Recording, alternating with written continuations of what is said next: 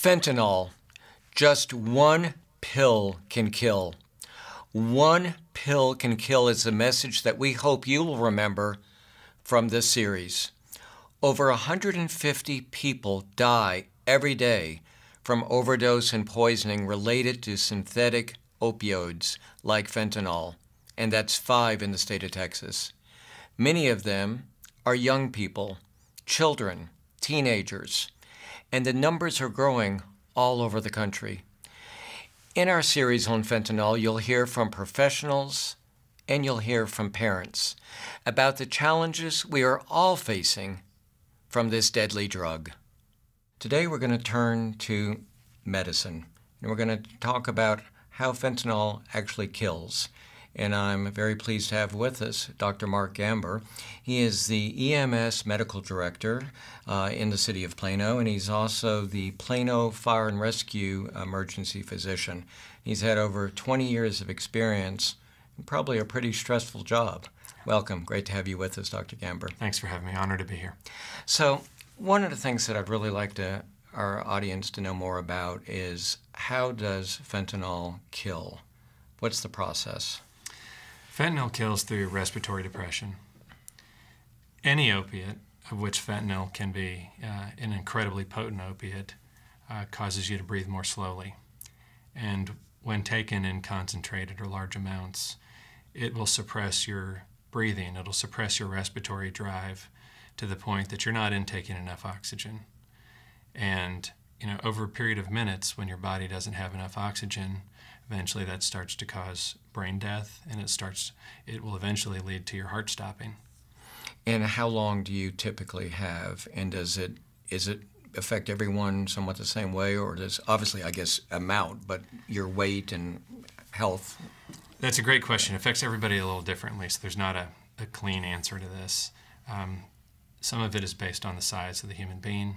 Some of it is based on if they've got some tolerance to the drug because they've had it before, or this is the first time they've ever taken it. You can develop a tolerance to opiates over time. So a first-time taker is at more risk. A smaller person is at more risk. And you also just have to understand these illicit fentanyl pills, there's no quality control on them. We don't know how much is actually in it. It might be a small amount, it might be a large amount.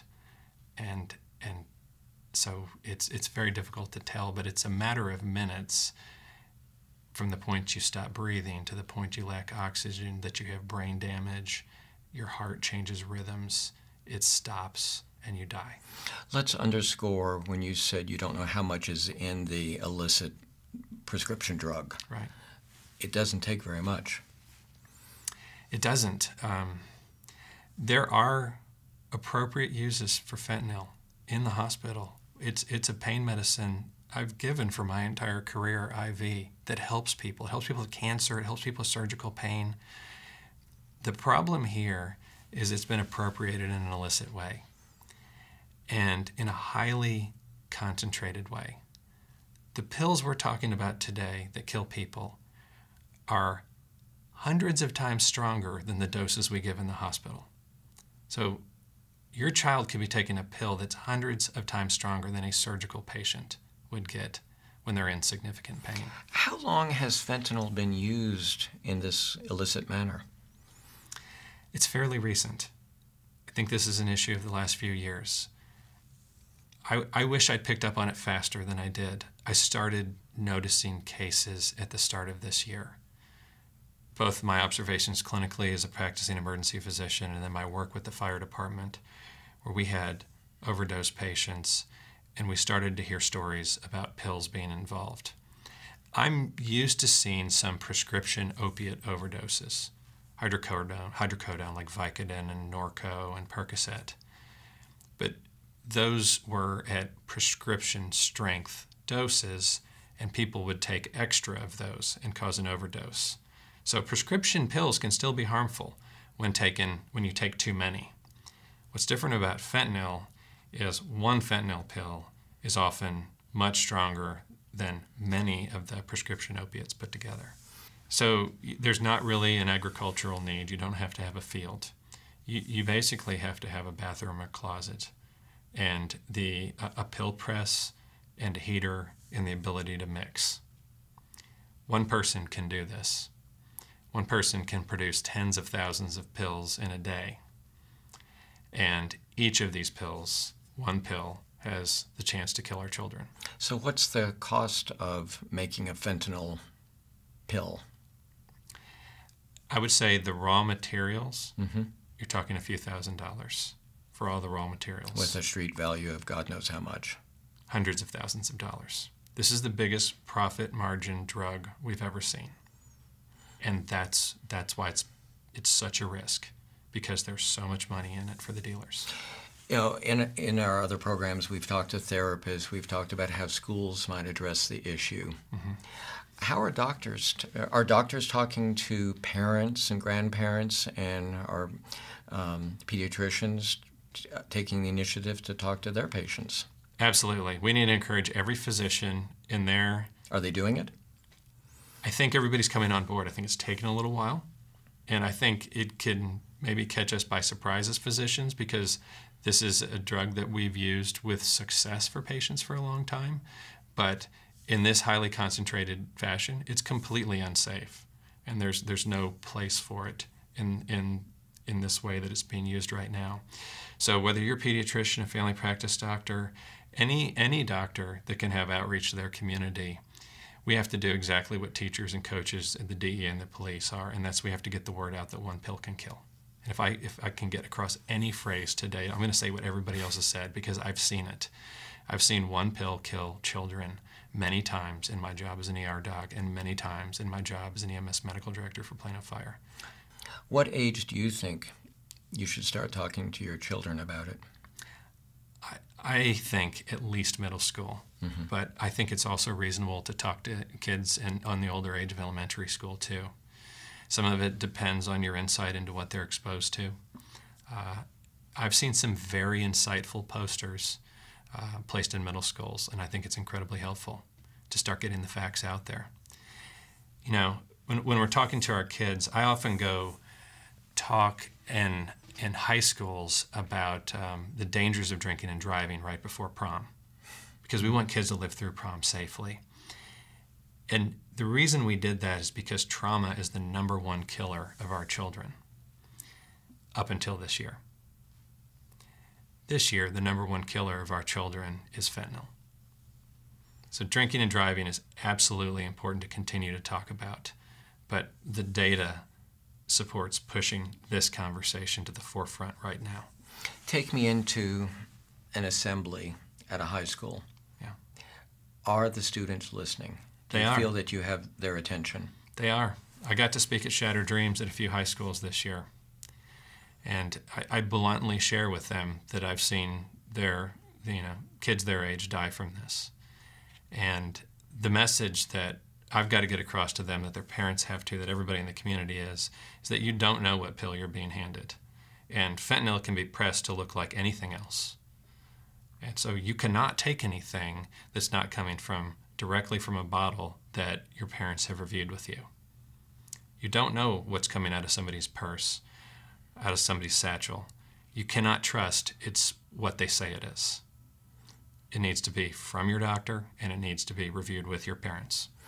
One of the things that I've gathered from our conversations is that everybody should have in their house or in their car Narcan. Do you agree? I do. I have it. There's no downside. You can't harm somebody with Narcan. Narcan reverses opiate overdoses. It doesn't harm anybody else. So if somebody had coronary attack and you gave them Narcan because you weren't aware of that, Correct. that's okay. It is. Can't harm them. It's basically like water to everybody else. But if you've had an opiate overdose, it can block those receptors and help bring the person back. Okay, now something I don't understand is it works if you were taking oxycodone or Percocet. But I've been reading about xylazine, Right. which is really beyond my comprehension because it's a medicine that's used in veterinary medicine. Right. And people add fentanyl to that. Right. But Narcan will not work with that? So xylazine is a tranquilizer typically used in veterinary medicine. I have veterinary friends who say it's very effective in its use as a tranquilizer to help sedate an animal for a procedure or an examination. When it's mixed with fentanyl, it potentiates fentanyl. Fentanyl is really powerful, but fairly short-acting. When mixed with xylazine, it can increase the period of activity for fentanyl. Narcan will reverse the respiratory depression that comes with fentanyl, with opiates in general, but Narcan does not reverse xylazine. So we may find that we have to, if we thought it was just a fentanyl overdose and we gave Narcan, we may not get their breathing back as quickly because they still have respiratory depression from xylazine. Are you seeing this? I've seen it a few times, and I'll just say what it does to your skin is gross. What does it do to your skin? It tears up your skin. It's often called crocodile skin, but basically it will cause skin breakdown that looks like a third-degree burn. All right, so it is a pill that people would take as well. So you can do fentanyl mixed with xylazine in different forms. It can be injected, and when it's mixed and injected, that's typically when it tears your skin up the most. There's even an ability, unfortunately, to smoke fentanyl. And let's remind all of us that fentanyl is a valuable drug used for the right purpose. Correct. And tell us a bit more about that. I continue, if I have a patient who's got a broken leg, a broken arm from trauma like a car wreck, that is a first-line medication because it provides quick pain relief for those that are in pain. There are fentanyl patches for... And how do you give it to them? IV. IV, Yeah. okay. We can give it intranasal as well, but typically we give it IV. There's fentanyl patches for cancer patients who need pain relief because they have cancer throughout their bones. It's a valuable medicine when used appropriately, but it is... And when you say valuable medicine, I saw that it's listed as by the World Health Organization as one of the most valuable medicines. It's on the essential medication list. Essential, if you were to start a healthcare system in a country and you needed to put together a hospital that took care of trauma patients, you would put fentanyl in that hospital. What should our communities, our government be doing that they're not doing? I think we're getting better at education, but we cannot take our foot off the pedal right now, because with each year as kids go through school, they're going to face different pressures, and we need posters in schools, we need coaches and teachers talking about this, we need forums, we need physicians, we need everybody that's a community leader taking responsibility for this. We need to support our police officers as they look for the dealers for this. And we need to not only educate kids that one pill can kill, we need to get kids to report to us as parents. I'm speaking as a parent now, and I'm really endorsing what I heard the last group of parents talk about in talking to your teenagers, that if they know a friend's using, they've got to talk to somebody about that, because if they don't, their friend's going to die because their young body can't handle this medication. I'd love to have the ability to test more easily for fentanyl. Because we're on the front end of this crisis right now, testing is not easy, and we need wider access to testing. Because in the emergency department, we have what's typically called a urine drug screen, which is an imperfect test. And we could miss a fentanyl overdose with the testing we have in the ER based on our current access. Do you have access to the test strips? I don't. Because it's viewed as an illegal in the state of Texas. I'll be honest with you, I don't know the legalities of it. We typically turn to our police officer colleagues to do the testing on that. But the challenge is we need real time to be able to know. Because if that teenager, I mean, it could be any age, but I'll focus on teenagers. If that teenager has survived a fentanyl overdose and I don't know what they took and they're not telling us, I would like to be able to have some evidence that I could look in their eyes and look in their parents' eyes and say, we know it was fentanyl, and I need to talk to you because this is going to kill you. But you just have to have the courage to keep asking your kids, what's going on in your life? What are you doing? What are your friends doing? And be a bit nosy with social media looking for different accounts. This is as much me as a parent as it is as doctor talking, but having seen the horrible effects of this on the back end. Well, you're in a unique situation. Yeah. How many teenagers do you have? 3. Yeah. Well, I want to thank you so much for being on our program and sharing the wealth of your experience. Thanks a lot. My pleasure. Thank you. Thank you. As we continued our discussion about fentanyl, one pill kills, it is such a privilege for us to welcome into our studio 3 parents who lost their children due to fentanyl poisoning. First, Jeri Horton, thank you so much for being with us. I look forward to hearing about your daughter Jessie. And Stephanie and Ryan, thank you as well. I got to see the film about your daughter Sienna, as well as seeing Summer, and I want to be sure we talk about that. But first, both of your daughters had different backgrounds, and I think it really shows that fentanyl can touch any child, whether a child has had a history with addiction or whether a child that perhaps just made a mistake. So I'd like to hear more about your daughter and her path. So Jessie was 23 when she passed away. She had issues with mental health, some mental health concerns and substance abuse issues for a couple of years. And she was living with her boyfriend, and it was his birthday weekend, and they chose to partake in drugs. And unbeknownst to her, she took what she thought was OxyContin, and it was fentanyl, and it took her life. And was she with her boyfriend? She was with her boyfriend. Did he take it? I don't know. You don't know. And what about your daughter? Sienna, she took it. It was given to her by a friend. Her friend was there. It was in our house. Both of us were there. And I checked on them, and that's when I found Sienna with blue lips. She was gone at that moment. I did try to do CPR. I could not save her. Her friend was making some gurgling sounds, and CPR was done on her. I had a friend that was visiting, and she did CPR on her friend, and she did survive. But that's how quick it can be. I mean, there's no warning. Like, they were just downstairs eating food, running around like silly 16-year-old girls can, and it's just that quick. And what did they think they were taking? They thought they were taking a Percocet. And do you know how they got it? They got it from school, from another kid. Yes, her friend bought it from a Plano senior student who was a drug dealer, and they have caught him.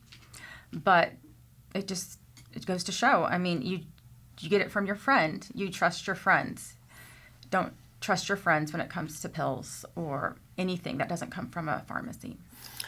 And Ryan, I've been a father of a 16-year-old, and you talk about don't get in a car with a drunk driver, and don't take drugs. Did you have these discussions with your daughter? All the time. Yeah, we did. I mean, basically from the earliest ages, we were talking about drugs and alcohol, and just the threats of being a kid, and you don't want to scare a kid to where they're petrified and don't want to leave the house. But we told stories, we had reminders about drugs, and we even talked about fentanyl. I think in a few months we'd heard a couple stories about people dying of fentanyl. We didn't know that it was coming around in poison pills, so we didn't say watch out for perks. They're actually fentanyl. But we talked about deadly fentanyl, and people are dying of it, and these other drugs. So, yeah, but we worried about her. She was a driver. She had a car. We were worried about that. I mean, there's so many things to worry about with a kid and a teenager who's out experimenting and living in an adult lifestyle. And unfortunately, it didn't prevent her from making a mistake. Do you think it made a big difference that it was just a simple pill versus, perhaps going out and using a syringe? Absolutely. She would never have taken heroin or cocaine or meth or any of those hard drugs. She didn't know what she was taking. She thought it was a Percocet. It came from her best friend. These are prescription pills that many of us might have had at one point if we came home from a surgery. Xanax, Adderall, these are all name brands that kids recognize. They don't think that they are taking something that's 50 times more potent than heroin. They don't know that fact. And that's what we're really trying to get across is these kids don't think they're taking fentanyl. They think they're taking just a prescription pill, and it's way more deadly. Was that the case with your daughter too? So with my daughter, strangely enough, a week prior, the last time I saw my daughter, which was on Labor Day of 2021, we had a conversation because she had started opening up to me about her drug use, and so we were talking and fentanyl came up, and she told me, Mom, I would never take fentanyl. I'm scared of it. I know what it'll do. I would never take it. Yes. And so I know that she wouldn't have knowingly taken it. So she trusted whoever it was that she got it from, and we don't know for sure. We have suspicions of where it came from, but we can't prove that. But she trusted the person she got it from, or she wouldn't have taken it. And so very similar to Sienna's case, where she got it from her friend, you know, they don't know. I mean, there's a trust level there that's already been established, and so they're just trusting. And so it's very important, as Stephanie just said, to educate your children that you cannot take anything unless it comes from your parent or it comes from a pharmacy, because who you're getting it from probably doesn't know where it even came from. Stephanie and Ryan, what has been the reaction of your daughter's friends from this? I will tell you one thing. And their parents. And their parents. After Sienna's death, we had her friends that were coming over, friends of her parents, neighborhood people to give us support. They were shell-shocked. They did not know. Her friends did not know that this stuff was in the school. And it wasn't being sold as fentanyl. It was being sold as these other pills, prescription pills. They did not know that. And from Sienna's story, which we shared, we shared it because we wouldn't be able to live with ourselves if one of her friends made the same mistake that Sienna did. I mean, if nothing good comes from this, we just want to make sure kids, adults, everybody knows this does not, it doesn't matter if you're a good kid, a bad kid. If you take a pill, you're taking your life. I mean, it's Russian roulette. I want to hear more about Summer and what she's doing. Yeah, I mean, so Summer, obviously, she's been shocked, and, her world's been shaken by this, just like all of us, and she's grieving. How old is she? She's 14. 14. And she wasn't there that night, thankfully. We picked her up the next morning and had to tell her, which was not a pleasant experience. But she has, she's quiet at times, but she's also spoken out about it at her school. She's taken upon herself to speak to the counselors. She's spoken to the student body. And she makes a powerful case about all the things we're talking about. And I just think it's so important. And we really support her in doing that, because coming from kids makes such a big impact on other kids. They hear things from adults all the time. Don't do this, don't do that. But when they hear from a kid who was impacted like Summer was, it resonates. Yes. So do you know who the dealer was? We do now. Okay. We do now. But with Sienna's case, she didn't get it off of social media. She got it from her best friend. Right. Who got it from another friend. What we have found through this is it's pretty shocking how many minors are caught up in these things. They're getting pills for their friends, and many of them don't even know that they're the ones that got the fentanyl and gave it to their friend. They just thought they were hooking them up. Yeah, and they're addicts themselves, because if you don't die from this, you're going to become an addict. Everybody needs to know. Every parent needs to have this conversation with their child tonight that do not take any pills.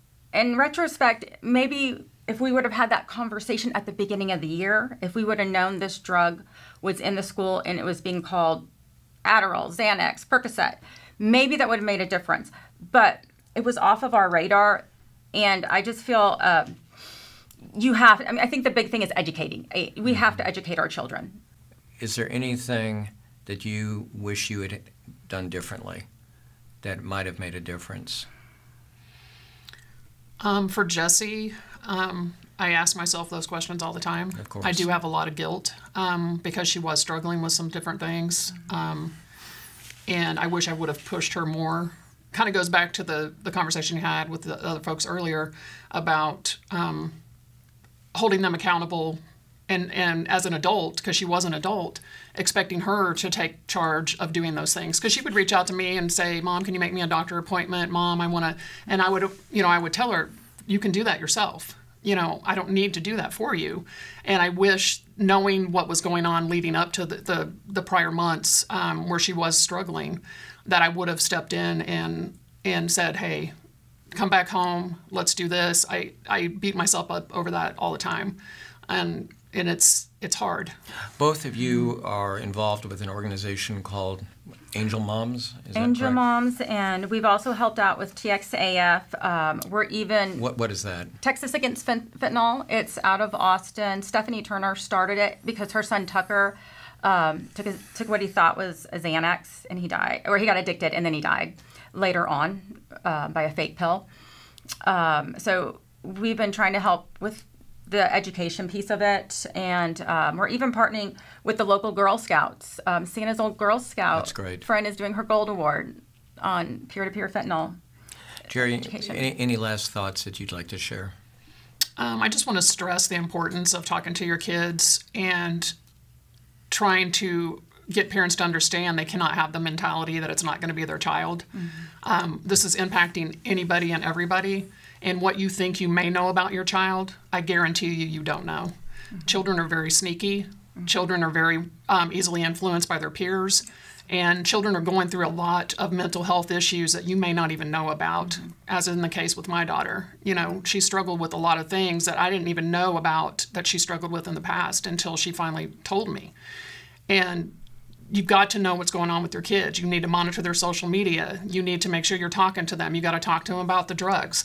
You have to definitely stress to them not to take things from people, from other people. And of course, that was harder for you because you were dealing with an adult. Exactly. Yeah. I really admire your courage, and I know you're making a difference. Thanks for being on the program. We appreciate you watching today's program, a program that we believe is very important because, as we've learned, one pill can kill. We're here talking about things that matter with people who care.